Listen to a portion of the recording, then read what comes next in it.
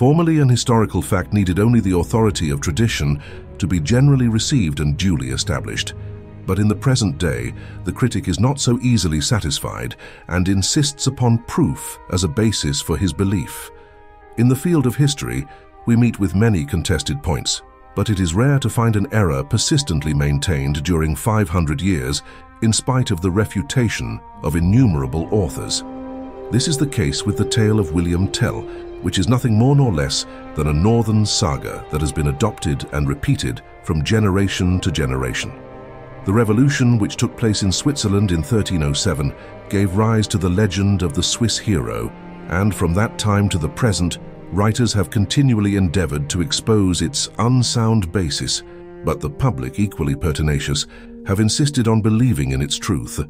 The study of historical and popular legends is the study of a peculiar phase of the human mind and is one of the aspects under which the history of a people should be considered. All epochs of ignorance or superstition have been remarkable for a strong belief in the marvelous. The object of belief may vary, but the disposition to believe is the same. In order to place the history of William Tell as clearly as possible before the reader, let us in the first place turn to the writings of the old Swiss chroniclers. Conrad Justinger, who died in 1426, is one of the most ancient. He was Chancellor of the city of Bern, and the composition of a chronicle of this canton was committed to him. It does not extend beyond the year 1421. Melchior Rus Registrar at Lucerne in 1476 copies word for word in his chronicle the narrative of Conrad Justinger concerning the political state of the Waldstätten, their disputes with the Habsburg dynasty, and the insurrection of the country.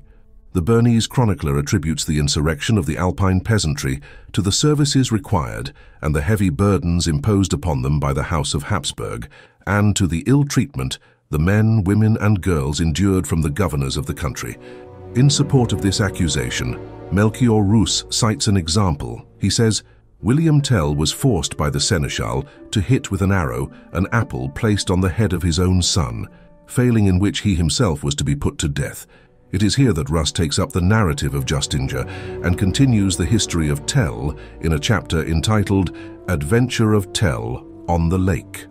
Tell resolved to avenge himself of the cruel and unjust treatment he had long endured from the governor and the magistrates. He went into the canton of Uri, assembled the commune, and told them with sobs of emotion of the tyranny and persecution to which he was every day exposed.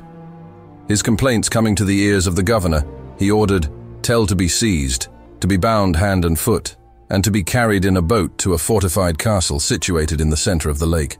During the passage across a violent tempest arose, and all on board, giving themselves up for lost, began to implore the aid of God and of the saints. It was suggested to the governor that Tell, being vigorous and skilled in nautical matters, was the only one likely to help them out of their danger. Aware of their imminent peril, the governor promised that Tell's life should be spared if he succeeded in landing all the passengers in safety. On his promising to do so, he was set free, and maneuvered so well that he steered close to a flat rock, snatched up his crossbow, leapt ashore at one bound and, aiming at the governor, shot him dead. The crew were home away in the boat, which Tell had quickly pushed off from the shore, and he regained the interior, where he continued to excite the people to rebellion and to revolt. Other chroniclers have followed the same story, sometimes modifying it, and at others subjecting it to a critical examination. Now there are 4 different views existing of this tradition of William Tell. The first admits the authenticity of the legend in all its details, as it is believed in the canton of Uri.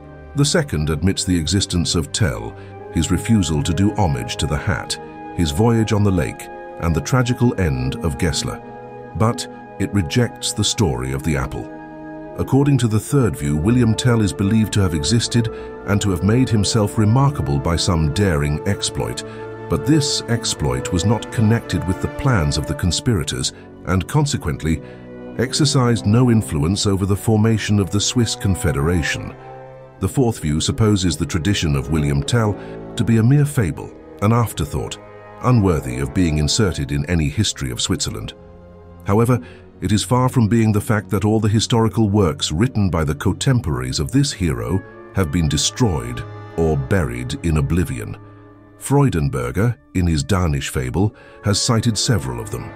Franz Gilliman, in his work De Rebus Helveticis, published at Fribourg in 1598, inserted the history of William Tell, although he regarded it as a mixture of fiction and probable facts, or rather, as a conventional truth that does not bear examination, for he casts a doubt upon the very existence of the personage whose memory the Swiss people honor as their liberator.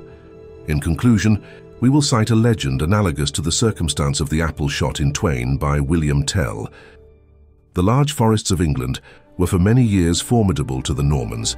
They were inhabited by the last remnants of the Saxon armies, who, still disputing the conquest, persisted in leading a life opposed to the laws of the invader.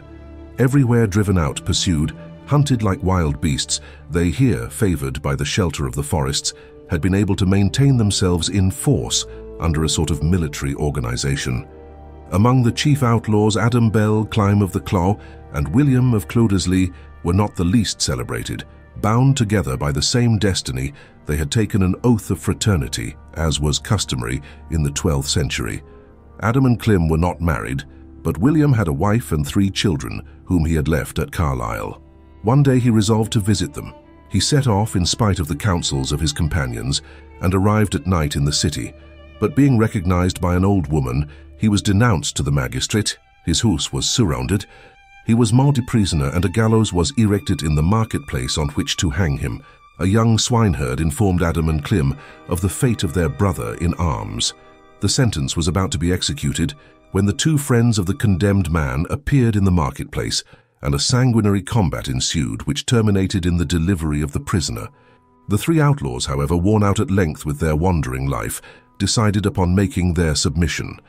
They arrived in London, with the eldest son of William of Cloudesley, entered the king's palace without uttering a word to anyone, proceeded into the hall, and kneeling on one knee, raised their hands and said, "Sire, deign to pardon us." "What are your names?" demanded the king. "Adam Bell, Clym of the Claw, and William of Cloudesley." "Ah, you are then those brigands of whom I have heard. I swear to God you shall all 3 be hung."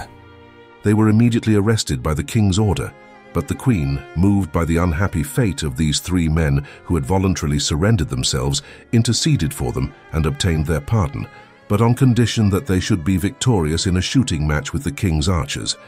2 branches of a hazel tree were fixed in the ground, in a field at a distance of 20 times 20 paces. None of the king's men-at-arms could hit this mark. "I will try," said William, and he bent his bow and took so true an aim that the arrow split the branch. "Thou art the best archer that I have seen in the whole course of my life," said the astonished king. "To please my sovereign lord," said William, "I would do something still more surprising. I have a son of the age of 7 years. I love this son with an extreme tenderness. I will attach him to a post in the presence of everyone. I will place an apple upon his head, and at the distance of 120 paces, I will pierce the apple without wounding the child." "I take thee at thy word, but if thou failest, thou shalt be hung." "What I have promised," said William, "I will perform." He fixed a stake in the ground, fastened his son to it, and, having made him turn away his head, placed the apple upon it. After taking these precautions, William went to a distance of 120 paces, bent his bow, besought all present to keep strict silence, and let fly the arrow, which pierced the apple without touching the child. "God preserve me from ever serving as an aim to thee," exclaimed the king. The skillful archer, his brethren in arms, and his wife and children were conducted to the court, where the king and queen loaded them with favors. This trial of skill of William of Cloudesley still dwells in the memory of the people. Several English poets make mention of the fact, and the Old English ballad has furnished Sir Walter Scott with many particulars of the scene of the archery meeting in Ivanhoe.